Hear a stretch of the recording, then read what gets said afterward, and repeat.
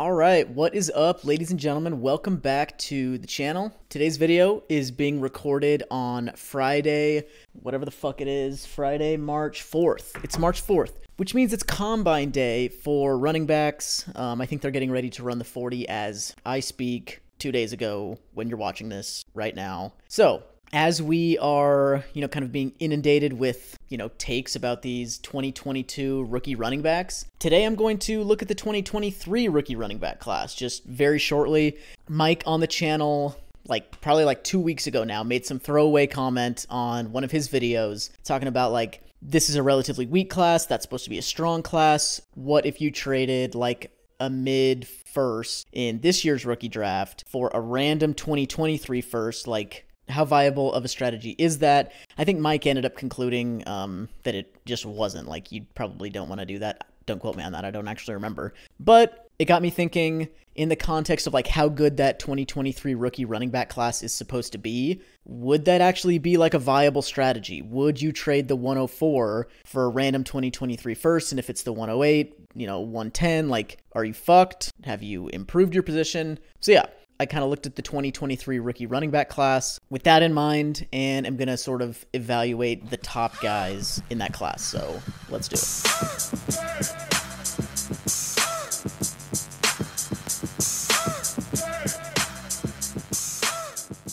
All right, the number one guy is definitely Bijan Robinson. He's been the number one devy running back for a year now. Supposed to be the Saquon Barkley, Jonathan Taylor level prospect. Let's kind of dive into his profile. He goes to Texas. He was listed at 6 foot 214 this last year based on historical data. He'll probably be 6 foot 219 at the combine. And he's pretty athletic. According to playerprofiler.com, he only ran a 4.77 in high school, which is obviously not very good. He has been tracked at 21.6 miles per hour on the field on some long runs in college, which generally translates to right around a low to mid 4.4 in the 40-yard dash. That's according to Fusu Vu on Twitter, as well as Big Wide Receiver Guy on Twitter. That's his @Big Wide Receiver Guy. Both those guys do a lot of smart work with player tracking and converting those times to 40s and stuff, so good resource there. And then his high school vertical leap was 36 inches, actually 37 inches, which would be 80th percentile at the combine. So super fast, explosive. If he runs low 4.4s at 220 pounds, he's going to be in the range Clinton Portis, Matt Forte, Lamar Miller, these, good size speed guys. From a production standpoint, he's also been pretty good. He had right around 900 yards and 6 touchdowns as a true freshman. 17% dominator rating that year. That's a 66th percentile number for true freshman running backs. If you kind of look at true freshman dominator ratings on teams of a similar quality as Texas has been in the Big 12, the most comparable freshman seasons to Bijan Robinson's freshman season are Chris Warren, Charles Sims, and Malcolm Brown, which, not an incredibly, astonishing group of players. As a sophomore, he upped his production quite a bit. He had 1,400 yards and 15 touchdowns, a 33% dominator rating, which is an 86th percentile number for true sophomores. And using kind of that same comparison, dominator rating, level of program in the Big 12, the most comparable sophomore seasons among players drafted since 2007 are Adrian Peterson number 1, Breece Hall number 2, and David Montgomery number 3. So decent freshman year, really, really good sophomore year. He did break out that true freshman year. His breakout age is 18.6, which is an 89th percentile number. So really quality production profile so far. He's right on track for what we would want. And he's a really good receiver. He's averaged 26 receptions per 12 games. So basically per season since coming into college. That's an 85th percentile number. Target share in the 68th percentile. And he's been used really dynamically. He's been split out wide 13% of the time. That's 75th percentile for running backs. And he's being targeted downfield. His ADOT, average depth of target, is 0.7 yards, which is 64th percentile. And on those advanced targets, he's lining up places other than just the backfield, being targeted downfield. He has an 84th percentile catch rate of 85%, which is really nice. And just kind of bird's eye view receiving efficiency, he's averaging 10.2 yards per target, which is in the 89th percentile. So upper percentile in usage, role, and efficiency as a receiver. I think he's really good there. As a rusher, he's been good, but not great, I would say. Kind of how I want to contextualize his rushing performance is volume. I'm going to compare his efficiency to his teammates. So like, how good are those teammates, and the box counts that he was facing relative to those teammates. Volume, not incredibly high, 177 carries per 12 games, which is right there in like Ronald Jones, Mark Ingram territory. The running backs on his team collectively have averaged 3.21 stars as high school recruits. That's a weighted average, and that's right at average. That's in the 50th percentile. He's actually seen slightly lighter box counts than the other guys on his team have on average. Negative 0.04 defenders in the box compared to what they've been seeing, which is a 40th percentile number. And on that volume, relative to those 50th percentile teammates, with slightly easier like path to efficiency given the box counts he's been facing, he averaged 0.67 yards per carry more than the other guys on his team, which is in the 56th percentile. So relative to like average teammates, he has an easier path to his efficiency than they do. He's just above average, not great.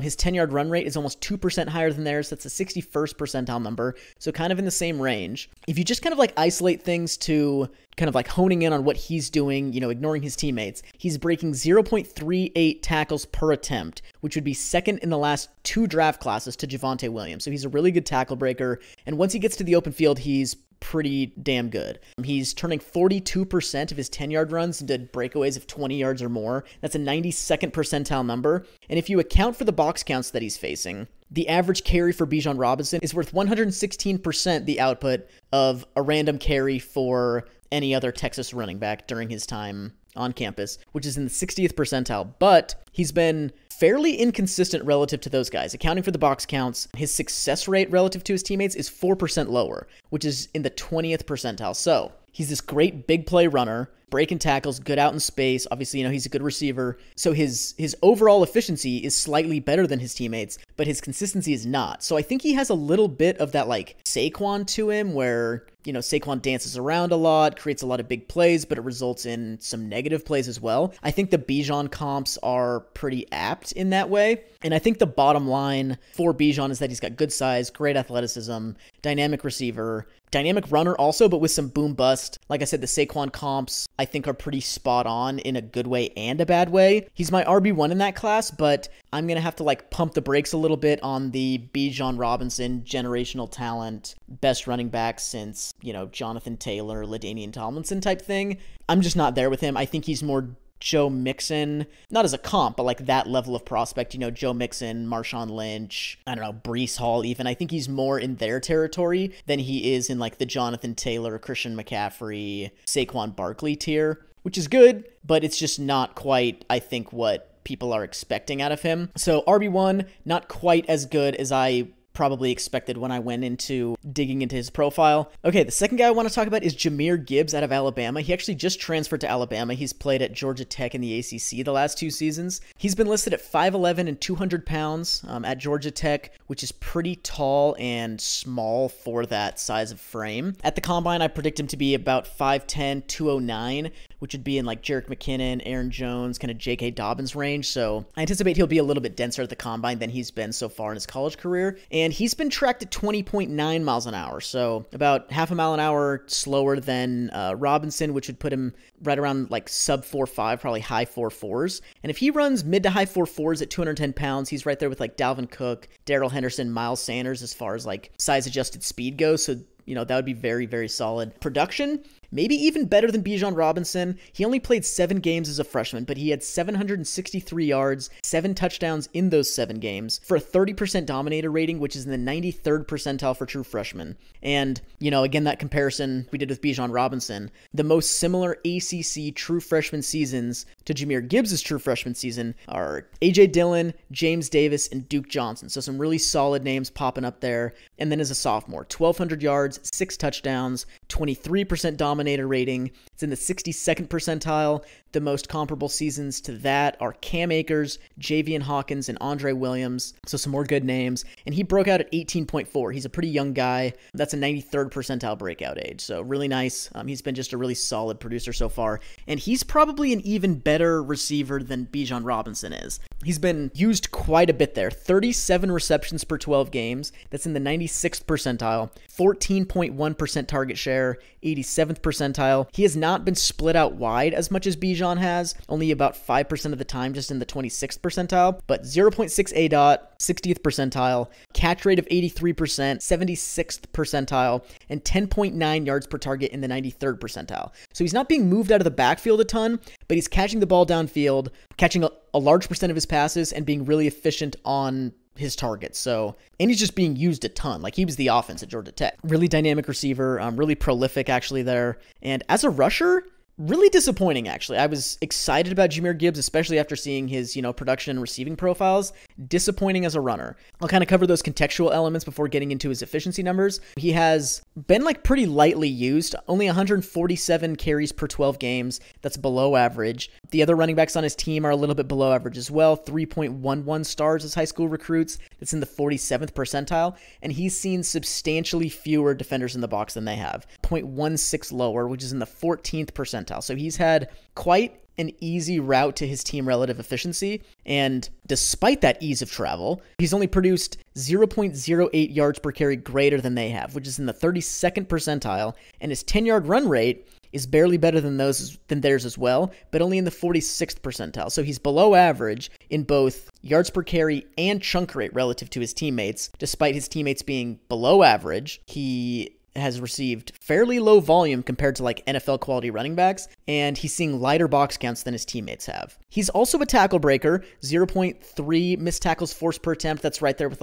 Zach Moss, Najee Harris, Todd Gurley. And he's also a big play runner. He's converted a third of his 10-yard runs into 20-yard runs. That's a 61st percentile number. But box adjusted efficiency rating 102%. That's in the 21st percentile, and relative success rate is actually lower than his teammates by almost 1%, which is in the 36th percentile. So not good. So far through 2 seasons, Jahmyr Gibbs has been a really good producer, a really good receiver, not a very good runner. I've seen some Aaron Jones comps for him.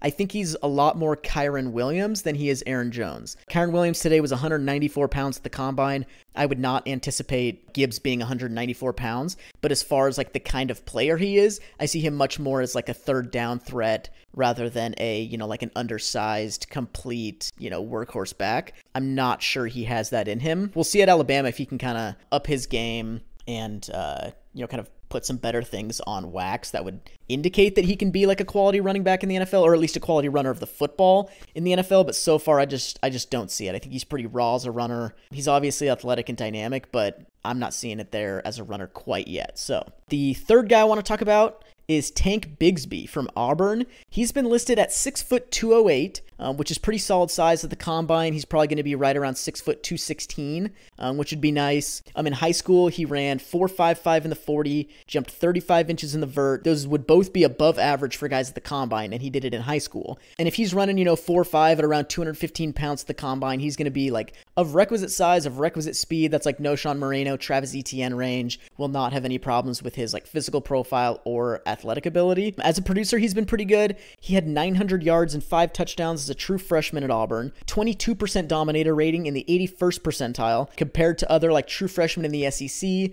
Isaiah Spiller actually with the most comparable true freshman season, then Kevin Harris, another guy in this class, and Mark Ingram. And then as a sophomore, almost 1,300 yards and 10 touchdowns, 25% dominator rating, 69th percentile. Isaiah Spiller pops up in those production comps again, along with Arian Foster and LaMichael Pirine. And that true freshman year was a breakout season. He broke out at 19, which is in the 80th percentile. So another really solid producer. As a receiver, he's not even close to on the level of guys like Gibbs and Robinson. I think he's proven that he can catch the ball a little bit. He's averaged 17 receptions per 12 games, which is in the 59th percentile. But his target share, just 6%. That's a 21st percentile number. And kind of strangely, he's been split out wide almost 10% of the time, which is above the 60th percentile. But he's catching passes behind the line of scrimmage, negative 1.6 ADOT. So I don't know if they're just lining him up out there, out wide. He just catching a wide receiver screen or something. But that's a 13th percentile ADOT. And he's not catching that many of his passes, just 75% of them. That's in the 46th percentile. And he's averaging just 6.4 yards per target, which is also in the 45th percentile. So slightly below average efficiency in just like catching the ball and producing yards when he's throwing the ball. Lining up out wide fairly often, but catching passes backwards, probably not quite there as a receiver yet. We'll see if he does that as a junior, but right now he's just not quite there. As a runner, he's had a decent workload, 188 carries per 12 games, which is 30 carries above the average. His running back teammates have averaged 3.07 stars as high school recruits, a little bit below average, and he's seen slightly higher box counts than they have, just 52nd percentile, but he's basically seeing the same amount of defenders in the box that they have, but he's actually been less efficient than they have. Negative 0.28 yards per carry than theirs. That's in the 19th percentile, and that's despite a 10-yard run rate that's 1% higher than theirs, which is just in the 50th percentile, but it's positive.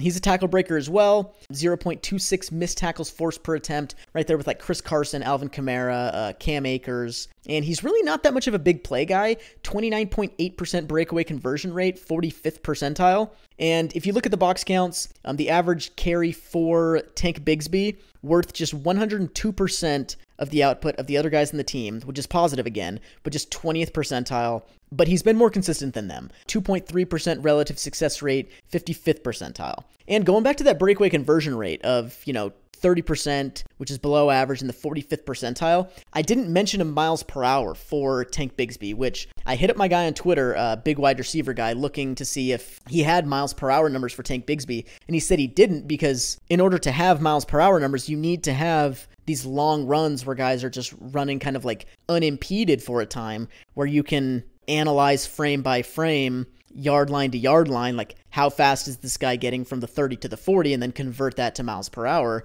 And Bigsby just doesn't have any of those plays. He literally unable to find a play where he's just running straight in the open field and therefore able to like generate miles per hour for him. He doesn't have that. So that's not a great sign. Like, he might be fast, but if he's not even giving himself opportunities to use his speed, not really a good look. So it's possible that he's like one of these sort of like plotter types. That's kind of what I'm seeing in the numbers, like less efficient overall than his teammates, not creating big plays, a little bit more consistent than they are. He might be like plugging away, like 4 yards in a cloud of dust, but not much more than that.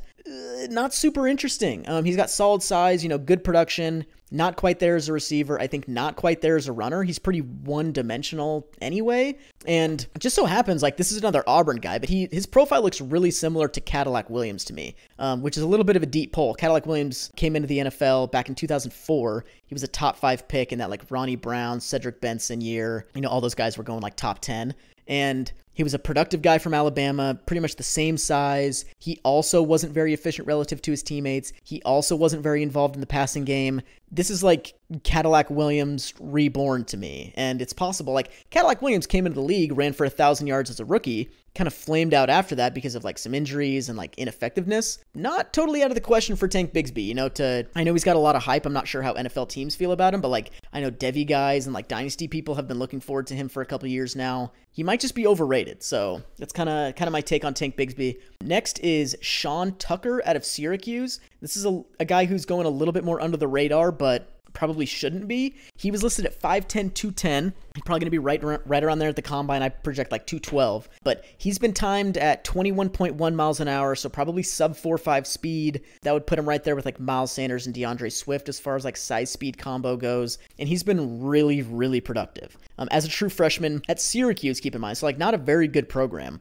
He went for 700 yards and 4 touchdowns as a freshman, 27% dominator rating, which is in the 90th percentile. And if you look at those comps for like ACC true freshmen, James Davis, Duke Johnson, A.J. Dillon, kind of the same comps in a different order as Jahmyr Gibbs had. And then his sophomore season, this last year, just completely blew up. 1,700 yards, 14 touchdowns, 39% dominator rating. It's in the 93rd percentile. His sophomore season production comps, James Conner, Jonathan Dwyer, Dalvin Cook, just really, really good. And he broke out at 18.9, which is an 84th percentile number. As a receiver, he's a little bit like touch and go. 16 receptions per 12 games, which is solid. 9.5% target share in the 58th percentile. He's been split out wide about 11% of the time, which is a 68th percentile number. And his ADOT of 0.2 is a little bit below average, but he has not been good just like catching the ball. He has a 62% catch rate, which is a 5th percentile number. That's like a Kenneth Walker number. He just has like stone hands, but he's averaging 8.6 yards per target, which is in the 79th percentile. So dude can't catch, but has really strong efficiency as a receiver, which is weird, but his yak per reception, yards after the catch per reception, is 14.2, which is 97th percentile. So he's one of these, like, Tyler Algier's a little bit like this. Fairly low catch rate, not being used super dynamically, but really high yak numbers that are fueling receiving efficiency. So I don't think that Sean Tucker is a strong receiver. I think that he's being put out in space, catching the ball every once in a while, and then just like running by dudes, trucking corners, whatever it is, in order to gain his yards as a pass catcher. So, you know, screen plays, little swing passes, things like that, dump offs, check downs, and he's just like making things happen with the ball in his hands. As a runner, we kind of see that ability that he showed in yak just as a ball carrier. Like, the dude's nuts. 219 carries per 12 games. That's 87th percentile. We're not comparing him to very strong teammates here. 2.72 stars as high school recruits. That's sub 30th percentile. But he did see greater box counts than they did in the 55th percentile. But he's been really efficient. 0.8 yards per carry greater than theirs, which is 62nd percentile. His 10-yard run rate is just a little bit higher than theirs, 51st percentile. And he's not much of a tackle breaker, just a little bit above average. Not a huge big play guy, 30%. That's in the 43rd percentile. 30% breakaway conversion rate in the 43rd percentile. But accounting for the box counts that he saw relative to those guys, you know, he saw slightly greater box counts than the other guys on his team. The average carry for Sean Tucker has been worth 135% the output of other Syracuse running backs, which is 90th percentile. And his relative success rate is 14% higher than the other guys on the team, which is absolutely nuts. It's the highest in my entire database. Kenneth Walker was second highest in this class, 9.3. Damian Pierce was the highest in this class, 9.4%. Sean Tucker is almost 5% higher than theirs at 14%. Nuts. You know, he's got decent size, good speed, great production. I think he's involved, but like pretty limited as a receiver, but he's a very good runner. Basically, his profile is, if Kenneth Walker broke out as a freshman and was actually involved in the passing game, like, he'd be Sean Tucker. They're basically the same size, very similar runners. I think Kenneth Walker is a little bit more dynamic as far as like out in space and a big play guy. You know, he breaks a little bit more tackles and creates more big plays. But as far as like just raw consistency and efficiency relative to their teammates, Sean Tucker is right there with Kenneth Walker, beating him in some aspects. And he's involved in the passing game where Walker has not been. So Sean Tucker's a better version of what Kenneth Walker is this year. I really like him. The last guy I want to talk about is Zach Evans, who's actually going to go to Ole Miss this next year, but has been at TCU his freshman and sophomore seasons. He's listed at 5'11", 212, probably going to be like 215 at the combine. And in high school, 4.51 in the 40, which would be 70th percentile for NFL running backs at the combine.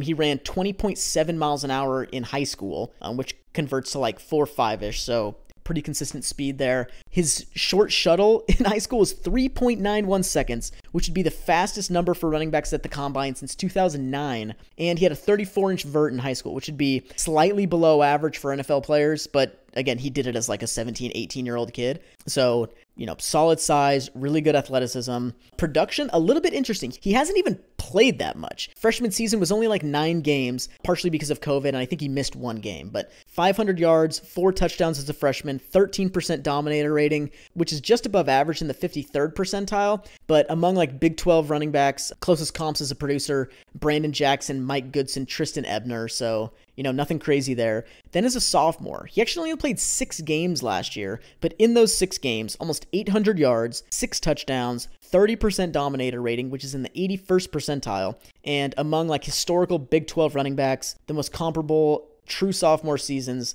are David Montgomery, Kendall Hunter, and Darren Sproles. So some really solid NFL guys there. And he broke out that second season, 20.3. It's in the 57th percentile. He's also a decent receiver, 14 receptions per 12 games in the 48th percentile, so a little bit below average. Target share also a little bit below average, 7.8%. That's 37th percentile, but he's been used pretty dynamically. He's been split out 26% of the time, either out wide or in the slot. It's a 92nd percentile number. His ADOT is 2.7, so he's catching passes not just in front of the line of scrimmage, but like significantly downfield for a running back. That's an 88th percentile number, and his catch rate is in the 43rd percentile at just 75%. But if you're being split out wide, a quarter of the time, and you're catching your passes 3 yards downfield, and your catch rate is still in the 43rd percentile relative to guys who largely are catching swing passes, you know, half a yard behind the line of scrimmage just after lining up as a running back, like, I'll take that catch rate. Like, that's fine. The degree of difficulty on his targets is significantly higher than most running backs. So the fact that he's only barely below average there, I think is not a bad thing at all. And he's been efficient on his targets overall. 8.6 yards per target, 79th percentile. So pretty nice. As a runner, still low volume, about 117 touches per 12 games. That's right there in just like committee back range. And he hasn't played with great teammates, 2.44 stars as high school recruits. That's in the 21st percentile. And he's seen lower box counts than theirs. I think part of that is like he's a dynamic receiver. He's playing on passing downs. And so not a ton of situations where guys are stacking the box, but you know, something to keep in mind as far as evaluating his rushing efficiency numbers. But those rushing efficiency numbers are really, really good. He's averaged 1.8 yards per carry greater than his teammates, which is in the 91st percentile. His 10-yard run rate is 6.57% higher than theirs, 90th percentile. His breakaway conversion rate, absolutely nuts, 44.8%. That's 96th percentile. He's also a tackle breaker, 0.27 missed tackles forced per attempt, right there with like Dalvin Cook, Kareem Hunt, Alvin Kamara. He's legit. And box adjusted efficiency rating, 137%, 93rd percentile, relative success rate, 5% higher than his teammates, 80th percentile. He is just sick as a runner. It's been low volume as both a runner and receiver, but he's been tremendous, you know, in both areas. The whole Zach Evans profile is pretty like low volume. He hasn't played that many games. He's seen like not that many touches in both the passing game or the running game, but I think based on that small sample, like he looks like the most complete back in the class, like even more than Bijan Robinson. He's a more efficient runner there. He's a more consistent runner. He's just as good of an open field runner. He's got size. He's got athleticism. He's being used dynamically as a receiver. He's efficient as a receiver. He's super efficient as a runner. And now at Ole Miss, he'll have the opportunity to prove it in the SEC. So I'm really excited to see what Zach Evans does. If he's able to like prove it in the SEC, on higher volume against better competition, he might be my RB1 in the class over Bijan Robinson, but you know, we'll kind of see about that. He's got to do it first, but kind of an overview. Those are the 5 guys I wanted to talk about. Kind of an overview of the class. Like there's legitimate RB1 level prospects like Sean Tucker, Zach Evans, Bijan Robinson, I think all count. Guys like Tank Bigsby and Jahmyr Gibbs, I think are pretty underwhelming as of now. And they're part of this like 2023 running back class that's supposed to be legendary. Like they're some of the like RB1 no doubt guys that are supposed to be coming next year. I don't know that I would take either Jahmyr Gibbs or Tank Bigsby in the first round if my rookie draft happened today. Like, I don't think I would do it. There's a couple other notable guys like Zach Charbonnet was supposed to come out this year, ended up going back to school. This kid from Michigan, Blake Corum. This kid from Central Michigan, Lou Nichols, who's been really productive. They've all been like fairly underwhelming when I looked at them. There's a couple other guys that I'm excited about. I'm not sure how you say his name. It's Tyon or Tion Evans. I think he's going to be good. Devin A-Chain from Texas A&M is going to be good. Deuce Vaughn is tiny, but I think he's probably the best running back in college football. He might not be the best running back prospect given his size, but he's the best player out of all these guys. Deuce Vaughn is absolutely incredible. He's really, really good. Devin A-Chain, super dynamic. He's going to be skinny as well. He looks like a Jamal Charles like type guy. I'm not sure he's that level, but body type, play style, he looks like Jamal Charles to me. You probably won't have to spend a first-round pick to get any of those 3 on your team, but I think they're more interesting than some of these like Tank Bigsby types, so I'd be keeping an eye out for them. Bringing this all back to like the question of should you trade a 2022 first for a random 2023 first, I'm going to go with no. I think the class is strong next year. I think it's a little overrated. I think Bijan Robinson's a little overrated. I think Tank Bigsby and Jahmyr Gibbs are overrated. And I think those guys represent a strong core of the class. And all 3 of them are a little bit overrated. Bijan's still good. I'm not even sure that Gibbs and Bigsby are going to be like solid NFL like fantasy contributors. So I would not be selling my 2022 106 for a random 2023 first. I'd be definitely trying to acquire seconds and thirds. I think like Deuce Vaughn, Devin A-Chain, Tion Evans, those guys are going to be available, you know, probably second round. So that's where I would be looking to take my shots. If you can acquire 2023 seconds, 2023 thirds, like relatively cheap right now. I don't know what the market for those looks like, but that's where what I would be targeting. So this kind of just was an excuse for me to talk about the 2023 class. I've been focusing a lot on, you know, the 2022 rookies, but yeah, looking forward. I'm excited for this class, excited for some of the like under the radar guys. Don't trade your 2022 first for 2023 first. The class ain't all that. thanks for checking out the video. I think I'll probably do like a rookie running back comps coming up in the next video. We'll have combine numbers, we'll have height and weight measurements. We'll be able to put like comprehensive comps together for these guys, touch on some of the more interesting like combine performances coming this Wednesday. So until then, peace.